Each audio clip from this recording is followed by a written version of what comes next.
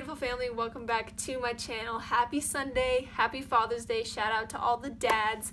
And today we're going to talk about different lies that people can believe surrounding God in the Bible, so it should be pretty interesting. So the belief that God never gives us more than we can handle is indeed a lie. Now the only way our faith will be strengthened and we will be strengthened, our character and us as a person in general, is through these trials and things that God wants us to face. One truth is that God never tempts us with temptations that we cannot bear.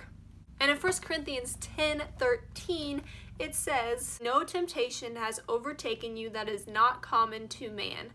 God is faithful, and he will not let you be tempted beyond your ability, but with the temptation he will also provide the way of escape that you may be able to endure it." So God may give us situations and different things that may be challenging for us to handle, but the truth is he never gives us temptations that we cannot handle, and he always gives us a way out. Number 2, believing that your faith and your salvation is solely in the hands of a pastor or priest. Something that can commonly be misinterpreted is thinking that pastors and people of those sorts are in a higher place than us, like a higher standing and a higher, better relationship with God, and that is false.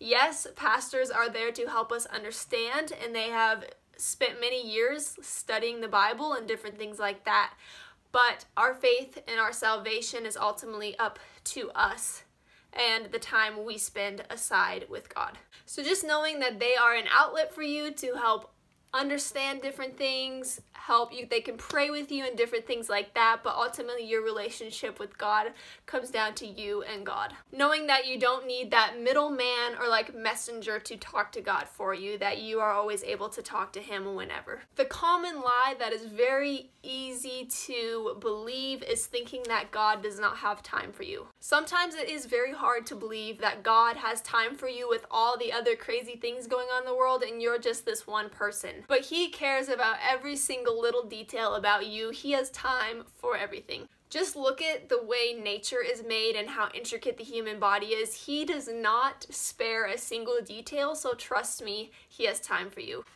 Matthew 10:29-30 says some great things.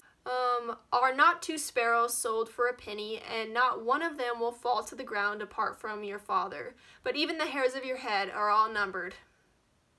Fear not, therefore you are of more value than any sparrows. So he literally knows, God literally knows the number of hairs on your head. That is crazy, and there's so many.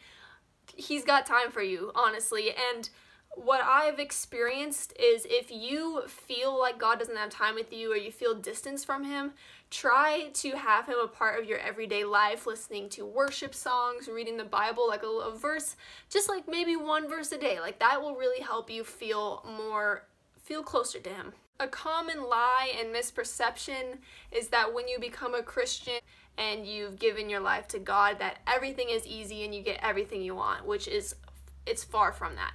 Life doesn't get easier, but it does get better knowing that you have someone that loves you unconditionally and always someone that you can come to and is with you in every single situation. Living for God in everything you do and knowing that you're never alone. Also,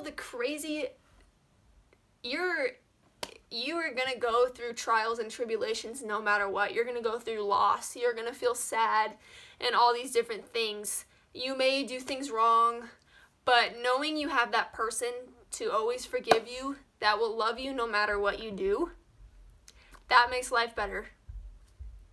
So we might not get everything we ask for. We might not have an easy, perfect life, but it is a beautiful and better life with God in it. So I hope you guys liked that video. Those are just a few of the things that are very easy to believe but are not true, and I hope you guys enjoyed it. And if you did, please give it a thumbs up so I know that you did. And I hope you guys had an absolutely amazing Sunday. Spend time with your fathers. And as always, I will see all your beautiful faces on Wednesday. Bye!